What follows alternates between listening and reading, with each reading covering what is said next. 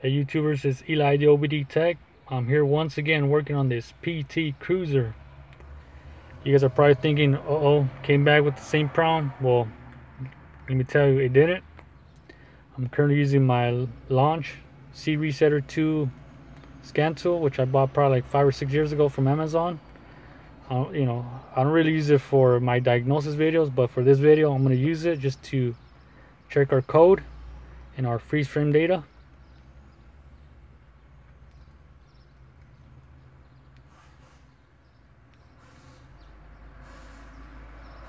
So it's showing that our mill status is on.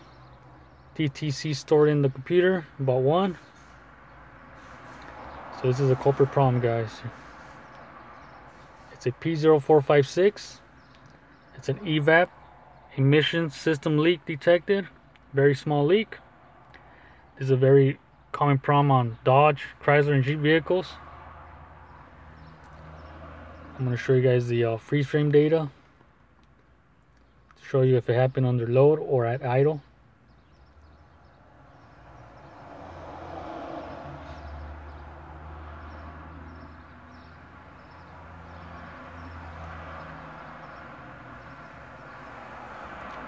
So DTC stored is P0456, fuel system status, closed loop. Engine coolant temperature range was at 77 degrees Fahrenheit. Short-term fuel trim was at negative 8.6. Long-term was at negative 0.8. RPMs was at 1194, which shows it happened during at idle. 0 miles per hour. Our evap purge command shows 0.0, so it shows that the computer was not commanding the evap to turn on, and it happened at 10 seconds once the engine got started. Our outside temperature was at 66 degrees, so this happened during a cold startup, perhaps in the morning.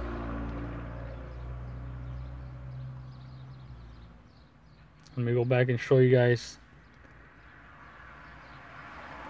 a red flag, which tells me that perhaps this problem is going to end up being a evap purge solenoid.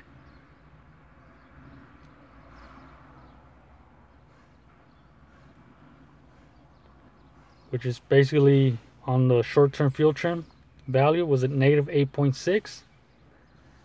Just for the fact that our short term was at negative 8.6, that probably tells me that the problem is going to be the evap. It's probably allowing fuel vapor to actually seep through the valve seal on the evap purge valve. So in other words, it's that small leak is actually due to the fact that the evap is probably leaking, and that's why we have the negative fuel trims, so that extra fuel vapor inside the intake manifold, which is causing this rich signal. Alright, so the most common problems on this P0456 code on these Jeep, Chrysler, Dodge vehicles, it's either a faulty fuel cap, which is probably the gasket on the fuel cap, or a faulty evap purge solenoid that's leaking past the valve. And maybe a third component could probably be the natural vacuum leak detector. But the two most common problems is either the fuel cap or the evap purge valve. So I'm going to show you guys the circuit diagram for this system, and then I'm going to do some visual inspections and then perform a fuel cap pressure test by using my Wacom evap test for the fuel caps. And then I'll probably end up doing some voltage checks and functional tests by using my Autoboss and using some bi-directional control to test the evap purge valve. Alright guys, so for this fuel cap diagnosis, I'll be using my OBD2 evap leak master test kit, part number 46568. It's a Wacom Hickok brand. Out of this test kit, I'll be using my actually the OBD2 fuel cap tester, model 45950. So pretty much, the way it works is that you pretty much select the fuel adapter cap. So for the Chrysler, it's going to be this brown one here. So each color is for for different vehicles, but the most common one is actually the black one. But for the Chryslers, I'll be using the brown one, FPT 25-8. So the way it works is that you pretty much attach this adapter into the tester. Once you do that, you press on the press to start. It's going to go through a little run cycle.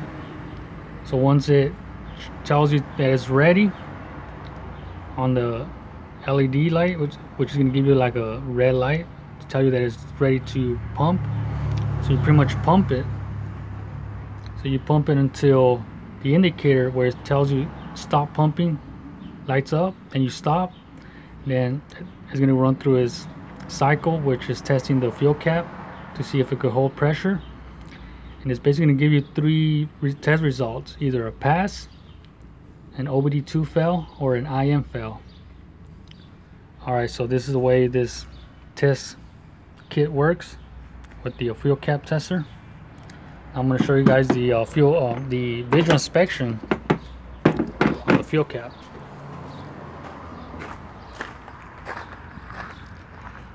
So this is where it lives. Pretty much look at the filler neck first to see if there's any rust or any damage there. It looks good. And I look at the fuel cap to see if the gasket, it's either cracked or shows any signs of damage to it, of it being also brittle. It still feels good. It doesn't really feel brittle yet.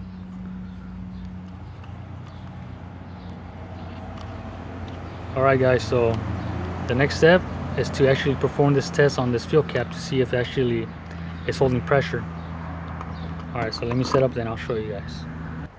Alright, so I'm ready to perform this fuel cap pressure test. I'm going to turn the unit on. So it turned red, so it's ready to test. So I'm going to pump it now until it tells me to stop. So stop pump indicator came on. So I'm going to wait about 10 seconds.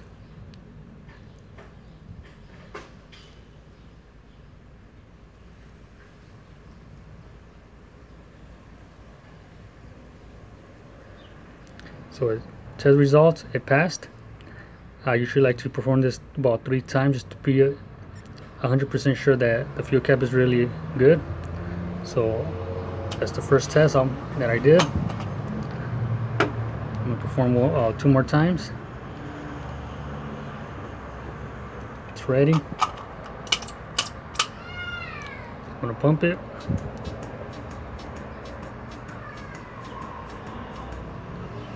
Indicator came on to stop pumping. So about 10 seconds.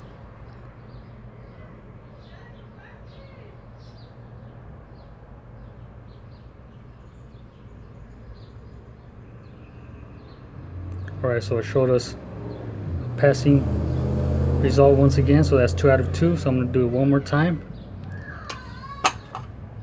I'm going to turn the unit on again. It's ready. Sorry for the background noise, neighbors.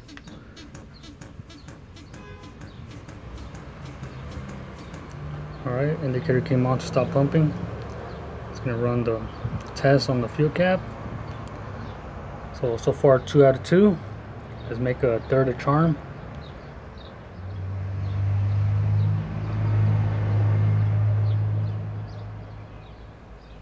Alright, so 3 out of 3. So far it showed that it passed.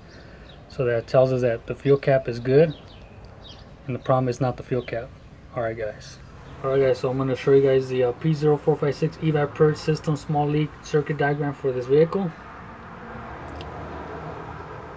As you can see here, there's two circuits on this diagram. I'm going to focus more on the evap per solenoid for now, since we're actually attacking the per solenoid for perhaps the cause of this small leak. And if we get to the point where we have to maybe diagnose the natural vacuum leak detector, then I'll go more in depth on that system. So for now, it's a purge. So for our white with tan, that's our evap per solenoid control wire. That's the voltage source that the computer provides to the solenoid. So it basically pretty much controls the output. And then our evap purge return, it's a dark blue with brown. So pretty much this circuit the computer controls. The computer controls the current to basically control how much the valve opens on the per solenoid. Remember, this is a proportional evap per solenoid, where the current's gonna vary on how much the computer wants it to open to purge gas vapors into the intake manifold. So this is a power side switch circuit, where if you test both wires with the key on engine off, both wires should read approximately 0 volts. If you guys want to learn more about power side switch or ground side switch, check out Scanner Danner's channel. That guy's amazing. To me, he's my teacher with all this testing techniques and methods that he performs. So I pretty much use some of his test methods on my videos. And I also did a video on a Dodge Ram, which I also did a diagnosis on a P0440 and a P0456, and I perform pretty much the voltage checks. I used a vacuum pump on that. So for this one, I will also be using a vacuum pump. I may or may not use a voltmeter to check the voltage on both wires. So pretty much, depending on the results of the vacuum test, when I perform on this solenoid, it depends. It's going to depend whether I do the voltage checks. But if you guys want to learn how to do it, check out my video in which I perform these techniques or testing on a Dodge Ram. Alright guys, so let me set up and then show you guys.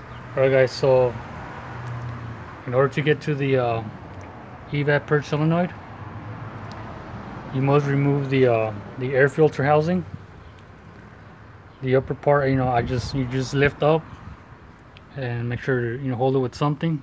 I use the washer hose here to hold it, and you have to remove this one here.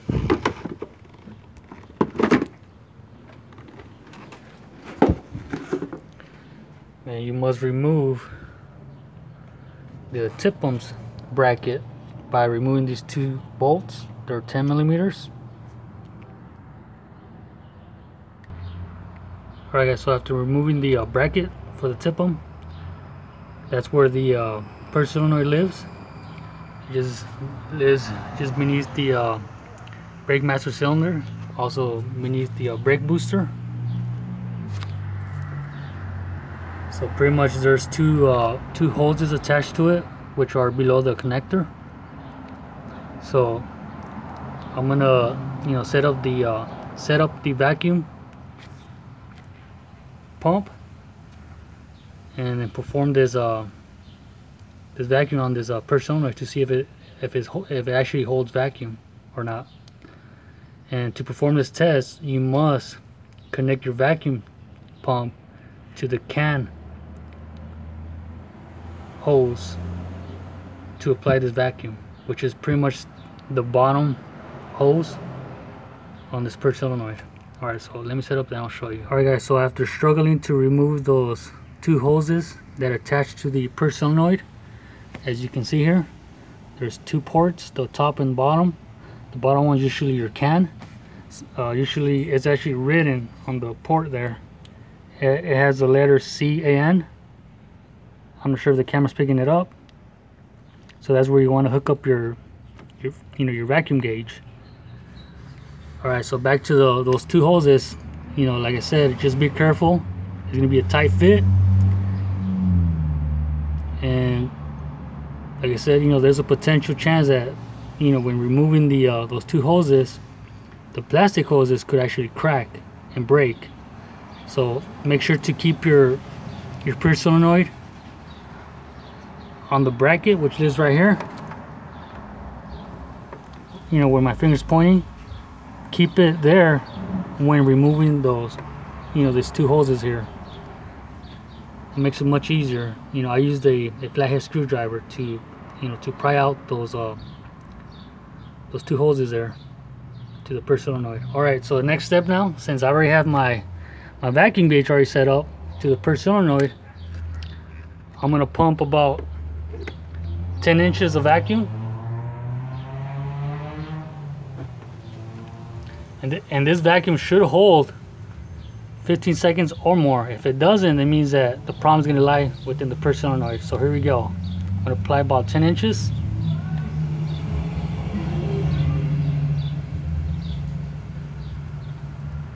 So I'm at 10 inches, and slowly the vacuum is dropping. So that tells us that our problem is going to be the pure solenoid. You know, like I said before, you know, this is a common problem on these vehicles, on the Jeeps, Chryslers, and Dodge, that these eventually give out and create a leak, a small leak in the system. So I'm gonna pump it one more time.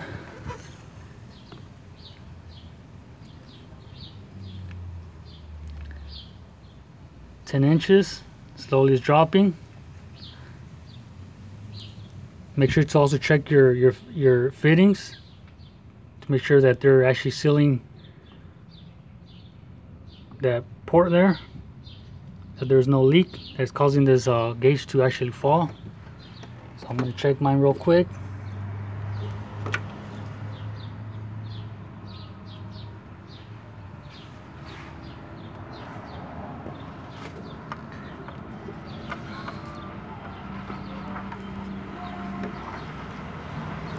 Sure there's a tight fit there.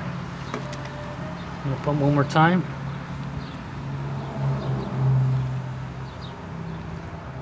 So this is the third time, and it's still the same symptom. Gauge is slowly dropping. So this vehicle does need a pure solenoid. I'm gonna see if I could get one, a new one, and replace it, and then perform this test once again. Alright guys. Alright, so before I go ahead and replace this pure solenoid, I'm going to do some bidirectional control by using my scan tool. I'm going to perform this, you know, just to verify with you guys that the computer is controlling this pure solenoid, that is providing the power and ground. This is a proportional pure solenoid where the computer pretty much controls how much current it provides to a solenoid to control how much valve opening is going to perch into the intake manifold with the fuel vapors. Alright, so I'm going to go into actuator test, look for evap purge. So this is with key on, engine off. Engine must not be running to perform this test. The actual purge current showing about 1.96 milliamps. I'm going to hit start, and let's hear for a click. Alright, so it stopped. I'm not sure if the camera picked it up, so I'm going to take it to the pure solenoid to see if to get a better sound. So there we go. I'm going to hit start again. So that's the pure solenoid clicking. So that shows that electronically it is good, but where it went bad is the mechanical part, where it's not, the valve is not, it's no longer sealing properly, and it's allowing vapors to seep into the intake manifold. So that's the reason why we're having that negative 8.6 of fuel trims in our short trim. Alright guys, so, and another way to also perform this test to check for circuit integrity is to actually disconnect your connector from the pure solenoid, and then back probe your your control wire, which was a white with tan, and then connect a test light to negative post. Remember, this is a power side switch, so the computer provides the power, and also in this case it also controls the ground. So like I said, disconnect the connector from the per solenoid, connect your test light to battery negative, and then with your scan tool do the bidirectional control, and then your test light should light up, and that basically confirms that the computer, basically from the connector to the computer, there's no opens or shorts to ground. So the circuit integrity, it's in good shape. Alright guys, so I'm gonna go ahead and replace it and show you guys the vacuum test once again. Alright guys, so this is gonna be the final fix here. I got the per solenoid. It's a Duralast brand, part number PV302. This is the defective one. I'm gonna show you guys real quick.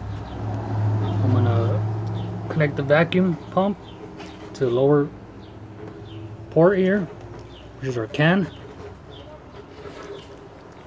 I'm gonna pump it.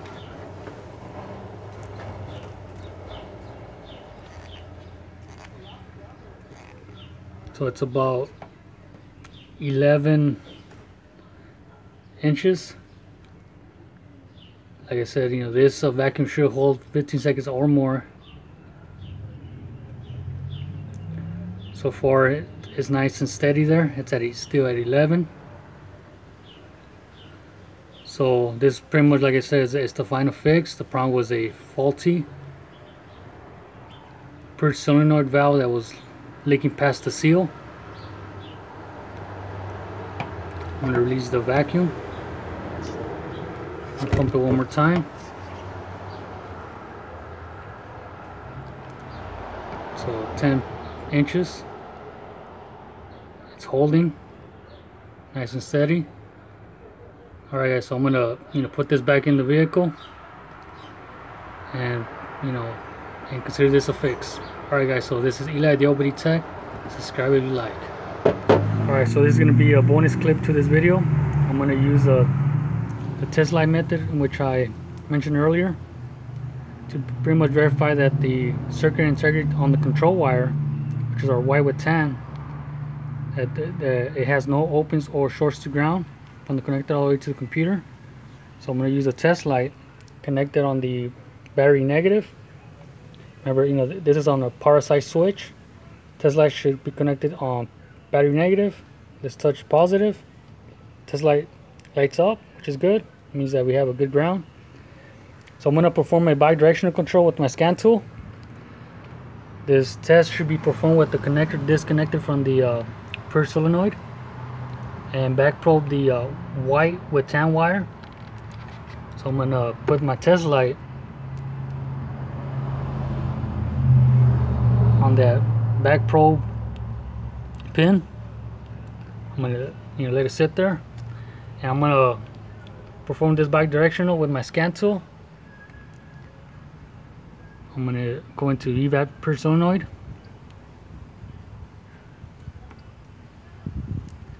Alright, so I'm going to perform this test with the scan tool, and then I'm going to put the camera on the test light. So when I perform this test light should light up once I command the per solenoid, once I command the computer to turn on the per solenoid. So here we go.